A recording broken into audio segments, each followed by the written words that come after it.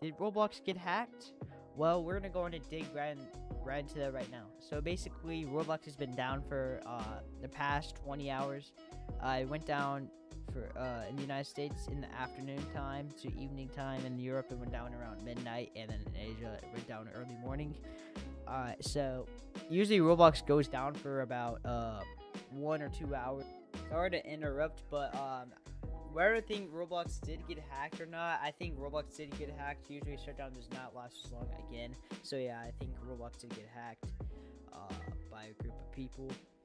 There's probably no evidence, but that's basically just a theory for now until it's debunked. There's something like that. It doesn't go down for all that long, but it's been 20 hours and Roblox is still down. This is probably the longest shutdown I probably have experienced on the 6 years I spent on this platform.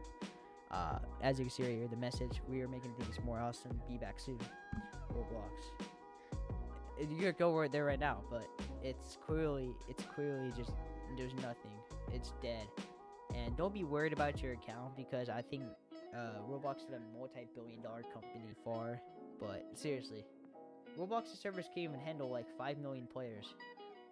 They're a multi-billion-dollar company. They are Hypixel as better.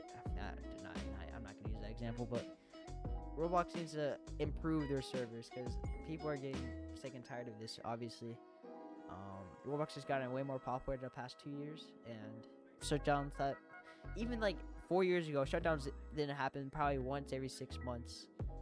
But now they happen like once or twice every month. But anyways, yeah.